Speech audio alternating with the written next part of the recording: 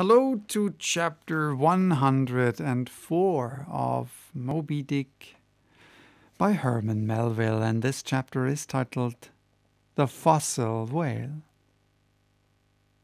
From his mighty bulk, the whale affords a most congenial theme whereon to enlarge, amplify, and generally expatiate. Would you? You could not compress him. By good rights he should only be treated of in imperial folio, not to tell over again his furlongs from spiracle to tail, and the yards he measures about the waist. Only think of the gigantic involutions of his intestines, where they lie in him like great cables and hawsers coiled away in the subterranean orlop deck of a line of battleship. Since I have undertaken to manhandle this Leviathan, it behooves me to approve myself omnisciently exhaustive in the enterprise, not overlooking the minutest seminal germs of his blood, and spinning him out to the uttermost coil of his bowels. Having already described him in most of his present habitatory and anatomical peculiarities, it now remains to magnify him in an archaeological, fossiliferous, and antediluvian point of view. Applied to any other creature than the Leviathan, to an ant or a flea, such portly terms might justly be deemed unwarrantably grandiloquent. But when Leviathan is the text, the case is altered. Fain am I to stagger to this enterprise under the weightiest words of the dictionary. And here be it said that whenever it has been convenient to consult one in the course of these dissertations, I have invariably used a huge quarto edition of Johnson, expressly purchased for that purpose, because that famous lexicographer's uncommon personal bulk more fitted him to compile a lexicon to be used by a whale author like me. One often hears of writers that rise and swell with their subject, though it may seem but an ordinary one. How then with me, writing of this Leviathan? Unconsciously, my chirography expands into placard capitals. Give me a condor's quill, give me Vesuvius' crater for an inkstand. Friends, hold my arms, for in the mere act of penning my thoughts of this Leviathan, they weary me and make me faint with their outreaching comprehensiveness of sweep, as if to include the whole circle of the sciences and all the generations of whales and men and mastodons, past, present, and to come, with all the revolving panoramas of empire on earth and throughout the whole universe, not excluding its suburbs. Such and so magnifying is the virtue of a large and liberal theme. We expand to its bulk. To produce a mighty book, you must choose a mighty theme. No great and enduring volume can ever be written on the flea, though many there be who have tried it. Ere entering upon the subject of fossil whales, I present my credentials as a geologist by stating that in my miscellaneous time I have been a stonemason and also a great digger of ditches, canals, and wells, wine vaults, cellars, and cisterns of all sorts. Likewise, by way of preliminary, I desire to remind the reader that while in the earlier geological strata there are found the fossils of monsters, now almost completely extinct, the subsequent relics discovered in what are called the tertiary formations seem the connecting, or at any rate intercepted, links between the anti-chronicle creatures and those whose remote posterity are said to have entered the ark.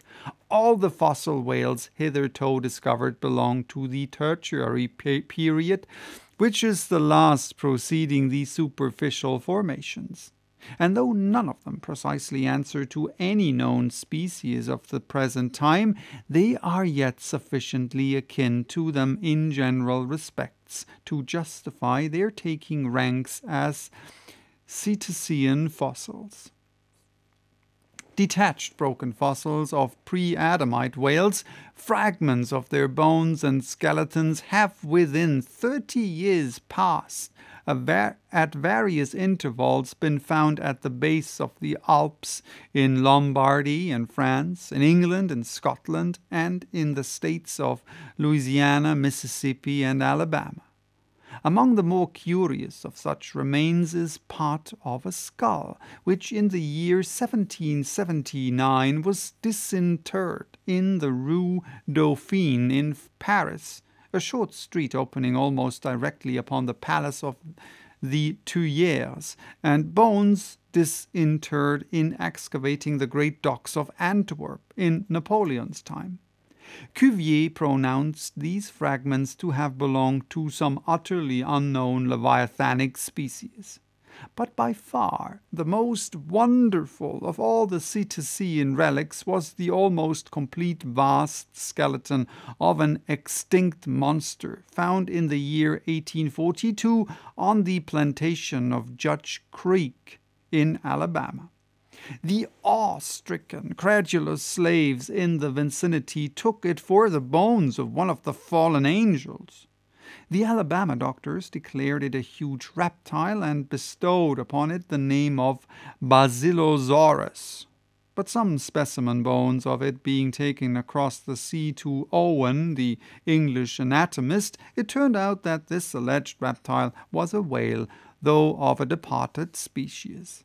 A significant illustration of the fact, again and again repeated in this book, that the skeleton of the whale furnishes but little clue to the shape of his fully invested body. So Owen rechristened the monster Zeuglodon, and in his paper read before the London Geological Society pronounced it, in substance, one of the most extraordinary creatures which the mutations of the globe have blotted out of existence.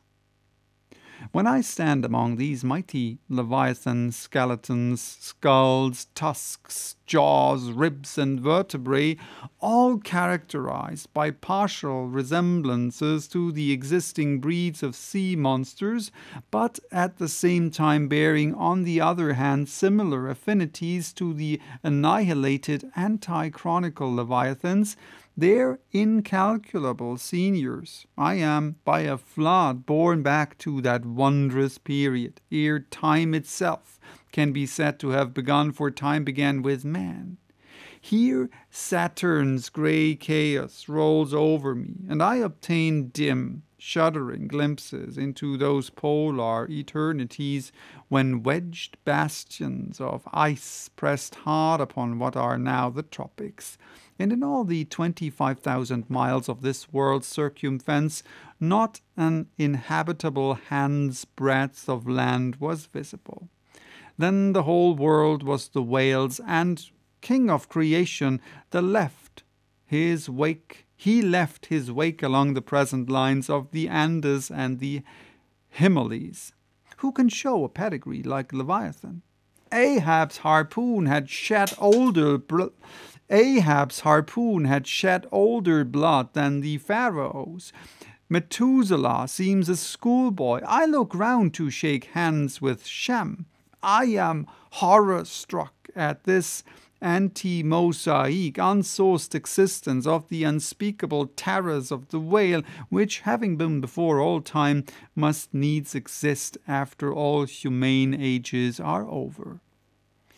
But not alone has this Leviathan left his pre-Adamite traces in the stereotype plates of nature, and in limestone and marl bequeathed his ancient bust, but upon Egyptian tablets, whose antiquity seems to claim for them an almost fossiliferous character, we find the unmistakable print of his fin in an apartment of the great temple of Dendera. Some 50 years ago, there was discovered upon the granite ceiling a sculptured and painted planisphere abounding in centaurs, griffins, and dolphins, similar to the grotesque figures on the celestial globe of the moderns. Gliding among them, old leviathans swam as of yore. Was there swimming in the planisphere centuries before Solomon was cradled? Nor must there be omitted another strange attestation of the antiquity of the whale in his own osseous post-diluvian reality as set down by the venerable John Leo, the old Barbary traveller. Not far from the seaside they have a temple, the rafters and beams of which are made of whale bones, for whales of a monstrous size are oftentimes cast up dead upon that shore. The common people imagine that by a secret power bestowed by God upon the temple, no whale can pass it without immediate death. But the truth of the matter is that on either side of the temple there are rocks that shoot 2 miles into the sea and wound the whales when they light upon them.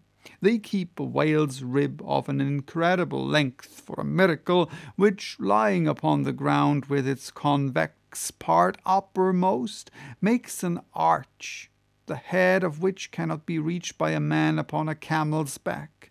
This rib, says John Leo, is said to have lain there 100 years before I saw it. Their historians affirm that a prophet who prophesied of Mahomet came from his temple, and some do not stand to assert that the prophet Jonas was cast forth by the whale at the base of the temple.